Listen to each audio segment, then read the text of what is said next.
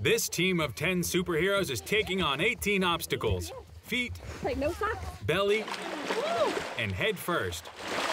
Our team name is Her Strength Boot Camp, and everybody has their own individual, superhero that they represent. So whether it's Batman, Superwomen, hey, we got our Supergirl here, all this stuff, this represents us united as strong women.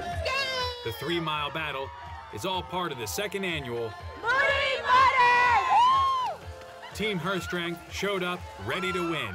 We've actually been training continuous with boot camp about 6 weeks. Yep, up. As they climb, crawl, and cheer their way through the course. Training may have got them ready, but teamwork got them through it. Despite the sand and slop, Team Her Strength defeated Moody Mudder with vengeance.